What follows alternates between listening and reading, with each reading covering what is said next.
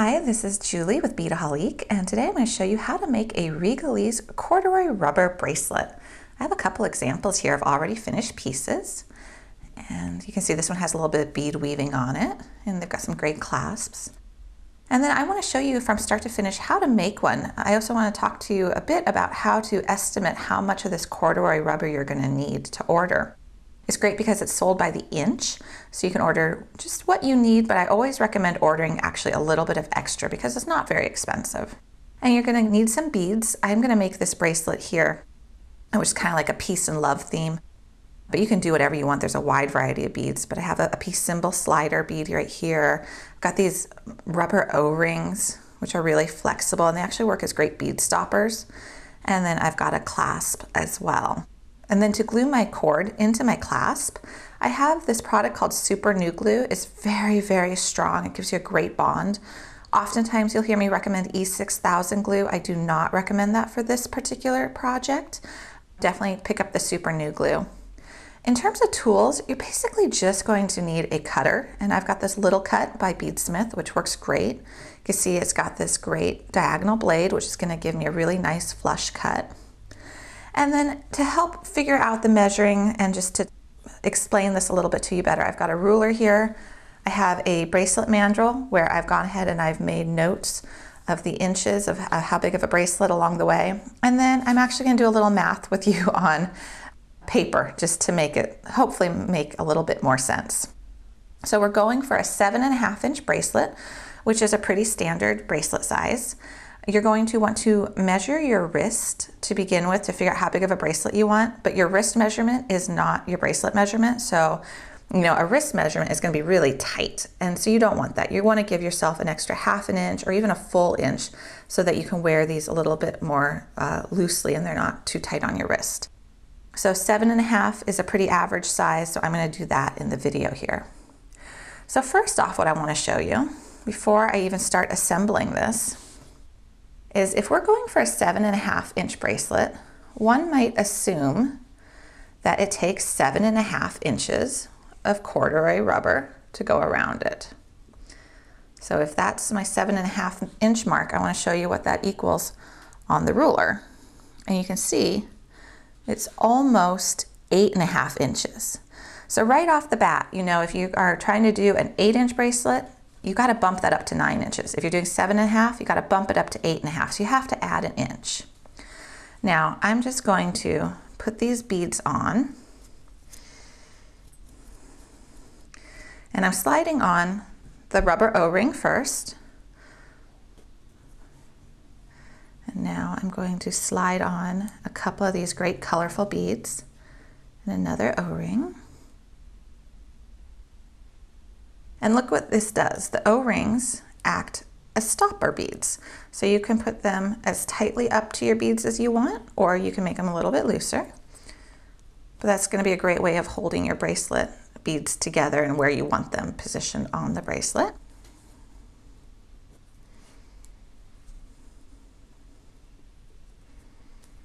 Okay, so I've got them on. And remember, so we want a 7.5 inch bracelet. And then automatically we had to bump that up to 8.5 inches of cord, just straight on the mandrel. And now let's see what happens when we add our beads. Put the beads in the back. Okay, so where that overlaps. Okay, you see what's happening? It's kind of causing it to bow away a little bit. And that's something you're going to want to take into consideration. So this is where it overlapped. If we put this down on our ruler, that 8.5 now just added 1/4 inch, and it's more like 8 3/4. So we need to add 1/4 of an inch for beads. And you can see how many beads I have here that equal that. We did put a few more beads on, and it wasn't that much of a difference. It didn't suddenly bump up to 1/2 inch or 3/4 inch more needed. But if you were going to chock this full of beads, you would want to increase it by even more than 1/4. So right now, as it stands, is 8 3/4 inches of cord for a 7.5 inch bracelet. But we need to add the clasp. And the clasp is actually going to cause us to use less cord. So, okay, sorry for the math. I do apologize for this, but I hope it helps you.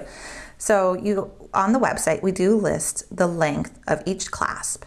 This particular one is 41 millimeters. And then on each side, where your cord is going to fit in, there's a glue recess. And on this particular clasp, each recess is 6 millimeters. So we need to times that by 2, which will give us 12 millimeters. And we times it by 2 because we've got 1 on each side. So we're going to now minus 12 millimeters from 41, which is going to give us 29 millimeters. And you'll probably remember that 25.4 millimeters is 1 inch.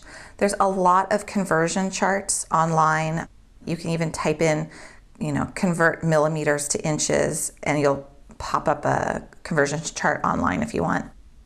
So I already did this, and 29 equals 1.14 inches, which we're going to call 1 1/8 inch.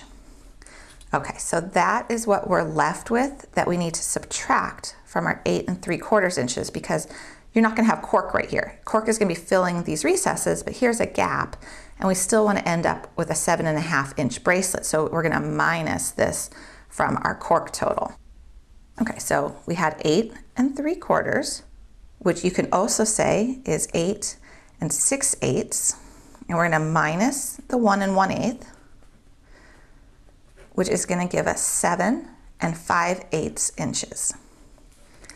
And if you're saying, I don't want to do all this math, this is complicated, if you have your wrist and you're just trying to fit it to yourself, you can really just estimate on a larger scale of what you think you're going to need, and then slowly trim down your cord until it feels comfortable.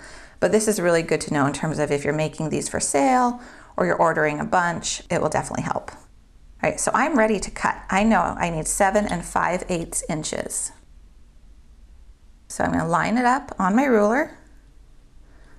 So there is the 7 5/8 inches. And I'm not concerned about making a mark on my cord because I'm going to stick it into the glue recess. But I do want to measure twice and cut once on this. Okay. And you know what I'm going to do, just so that this gives you a little bit more help, hopefully? I'm going to cut it a little large,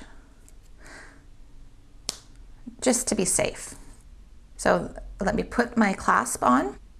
And this is another good tip. Don't glue your clasp right away. Put it on there and test it. All right, so I expect this to be a little big. Yep, it's a little bit big.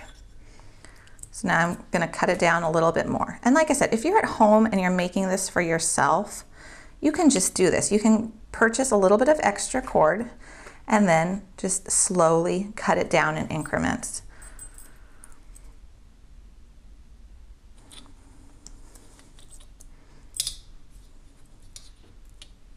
Again, I think this is going to be a little big. Yep.